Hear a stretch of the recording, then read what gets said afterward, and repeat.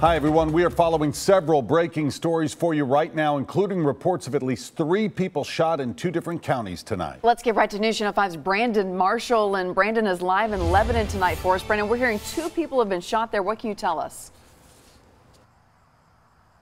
Well, Carrie, good evening. Police tell me that the 2 people shot are a father and son. They are recovering tonight after both being shot in the leg. As for the shooting suspect, police tell me that they are actively looking for him. They know who he is, and they're hoping to find him soon. Now, the shooting happened this evening on Hartsville Pike, right across from Hillcrest Baptist Church. Police tell me 2 suspects came to the home, possibly had an argument with the son, which then led to a fight. They say one of the suspects, he was losing the fight, so that at some point he actually pulled out a gun and shot the son in the leg. He then shot the father in the leg as well. After paramedics arrived, they took both the father and the son to the hospital.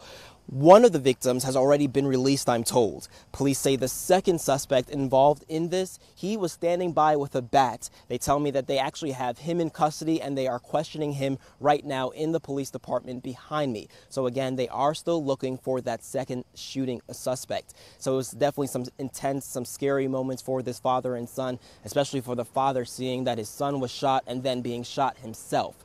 Police have not released any names or ages of all involved, but as soon as we get that, we will make sure to update you guys on air as well as online. For now, that is the latest. We are live in Lebanon tonight. Brandon Marshall, News Channel 5.